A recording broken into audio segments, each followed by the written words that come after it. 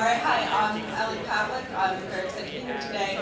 I'm a professor of computer science at Brown University and also a research scientist at Google. I work on large language models and these other vision models as well. And I primarily work on trying to understand kind of how they work under the hood, so some of those issues of opening up the black box, trying to see if we can get a more precise understanding and be able to control them better. But I was asked to give a fairly high-level talk today to get everyone on the same page about what is GenAI. So I'm sorry if some of you are as technical as maybe Eric had assumed everyone is, but if there are some of you who are here because you're kind of just interested to learn, like what is this ChatGPT, I'm going to give a very high-level intro to basically what are we talking about, what do we mean by generative AI, as opposed to maybe the AI that you might have heard about even just 1 year ago. And then, again, a super high-level understanding of just kind of how does it work. So what are the main components that, that go into producing a system with this kind of abilities? And I'd be happy to talk about more of the lower-level technical stuff on how it works afterward if people are interested. And I'll talk briefly about some of the opportunities, although I think that's actually more you guys' expertise. I'm not an entrepreneur. So that's where I think your creativity comes in. I want to spend more time highlighting kind of what are the major risks. So if you're thinking about trying to deploy these in some new kind of setting, some new startup, or adding some generative AI components to an existing company, I think it's really important to keep in mind these kinds of fundamental limitations, things we don't yet understand, that maybe we will 5 or 10 years out, but we don't understand now. And so it entails some significant risk, I would say. OK, so what do we mean when we're talking about generative AI? I would say kind of my definition is we're talking about AI models, but that can produce kind of open-ended and creative content. So typically when we thought of AI, we think about things like prediction. It's giving you like a yes or no, this review is positive or negative, something like that, or a very constrained set of possible outputs. With generative AI, we're thinking about things that are open-ended and fundamentally what we would think of as creative. So we talked a lot about text. I don't know if you can read this. Yeah, so this is asking ChatGPT to like make an announcement for this summit, and it actually does, I think, quite a nice job. Right? So I'm sorry for whoever did the marketing for this summit, but I guess you could have watched Netflix and let ChatGPT do that work for you. We're also talking about image generation. So this is a really popular use case where, so here I actually tried to I spent a bit of time trying to make it make a logo for this summit, and it did quite a bad job. They were like really generic and things like that. So there's some jobs that are safe, but something like this, a robot painting at an easel, it's able to produce pretty nice images of these kinds of things, and it'll provide quite a bit of variety, and you can kind of refine it iteratively. There's also things like music generation. So it's like text and images are really like the big ones right now that people are talking a lot about, but there's also applications to things like music. I was going to click and play some of these, but I think in time I won't. So, but I would encourage you to Google this. It does quite a nice job generating text or music from a description.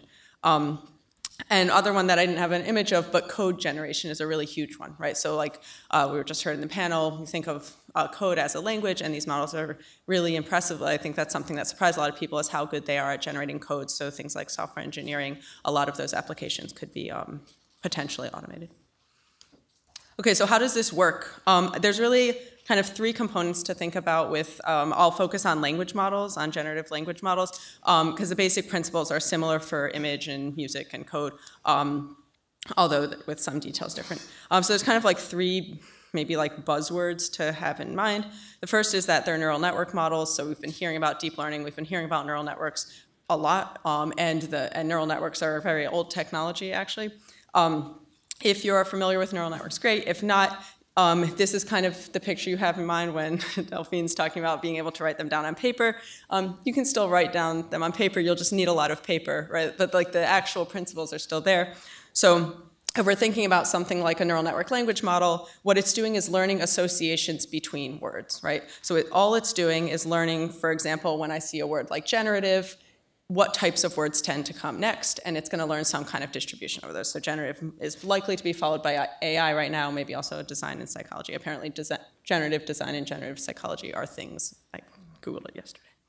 And it might learn a different set of associations for different types of words, right? So when we take this kind of basic model, the key part, I think what's been doing really the heavy lifting in generative AI, in particular language models, is what we call the language modeling task, which is just this task of predicting the next word in a sentence for a very, very large amount of text. So, literally what the model is asked to do is you're just like, hey, model, it's had no training yet. You say, I'm about to write a sentence. What do you think the first word is? And it's just going to take a guess. Right? It's going to be like the. And then you're like, nope, it was I, right? And it like makes some updates to its weights so that next time it's slightly more likely to say I instead of the, or it puts them at equal mass or something. And then you say, okay, you said I, what comes next? Maybe it does a good job here. I guess it's something like am, because that's likely to follow I.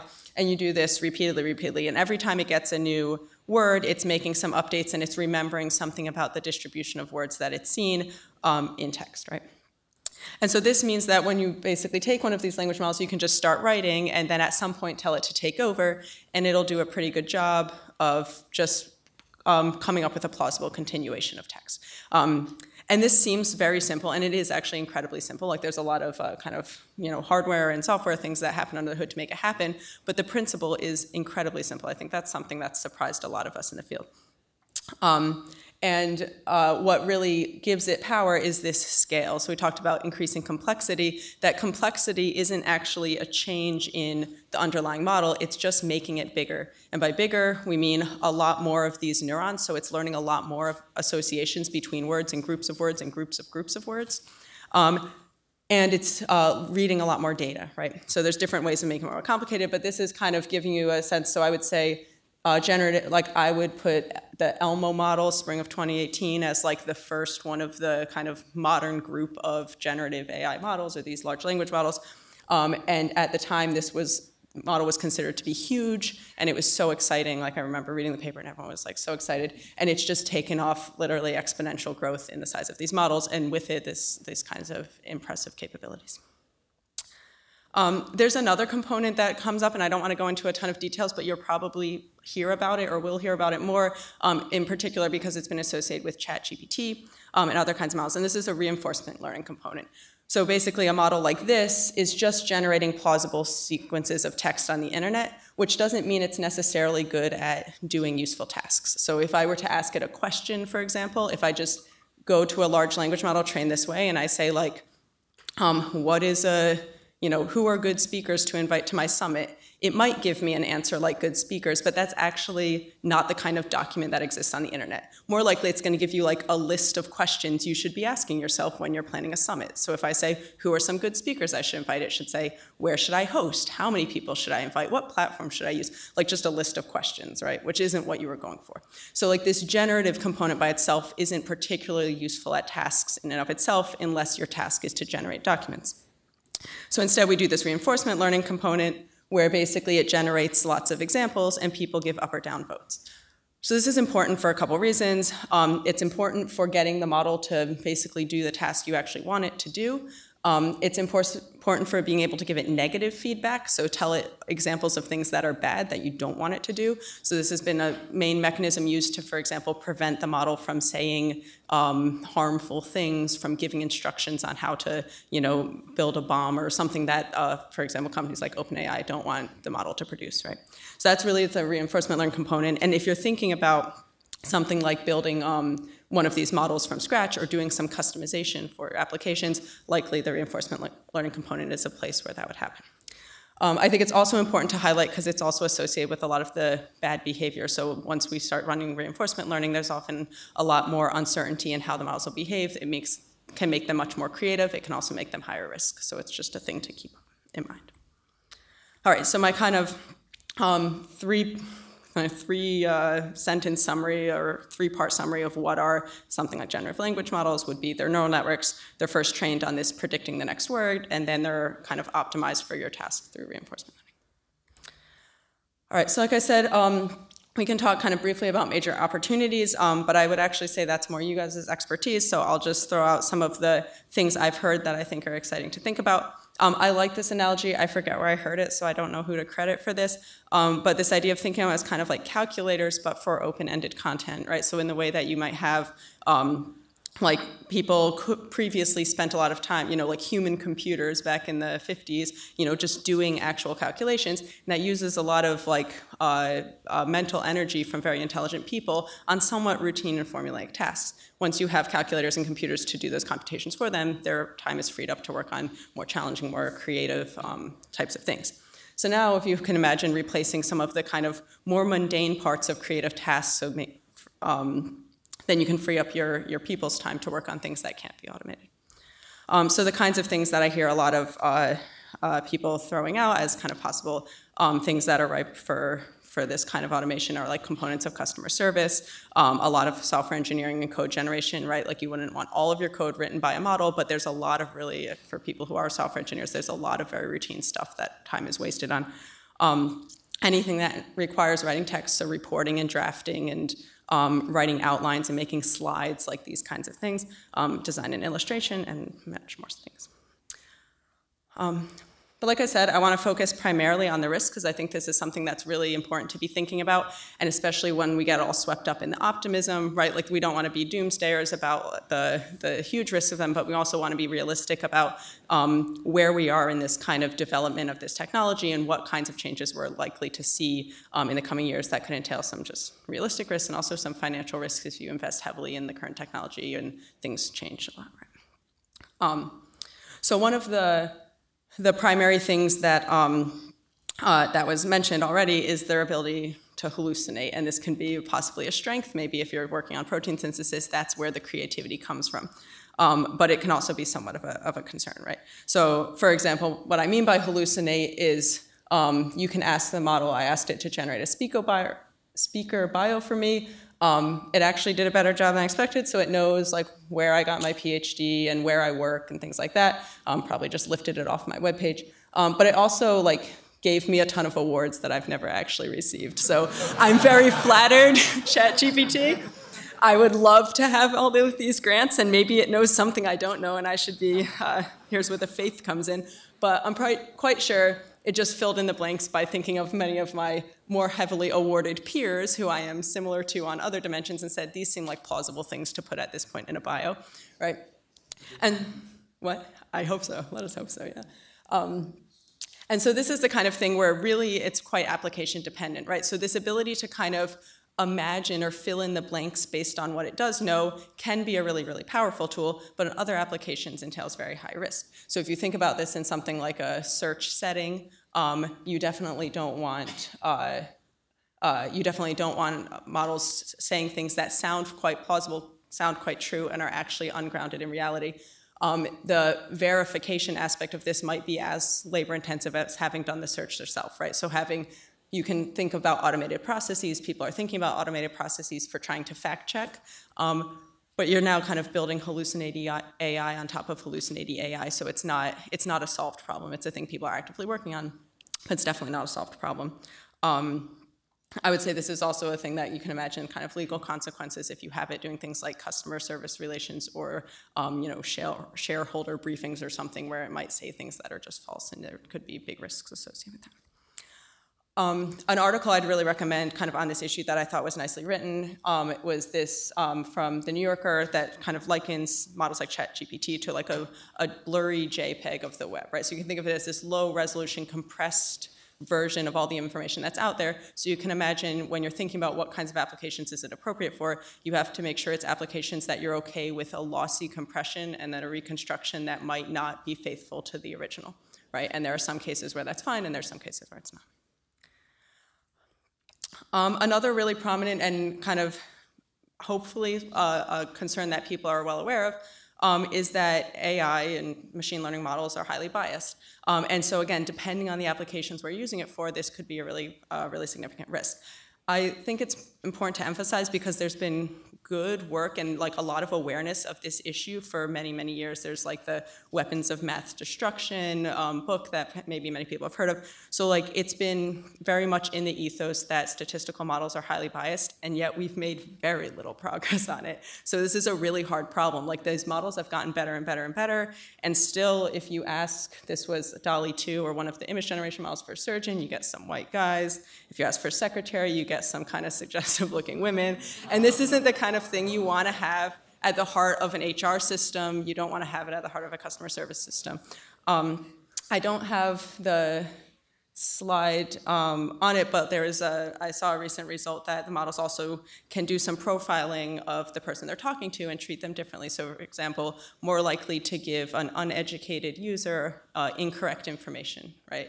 And that's really not something you would want in a customer-facing application. And those kinds of concerns get worse as the models get bigger, right? So the kind of scaling we would do to make the models perform better might also mean that some of these risks get more severe.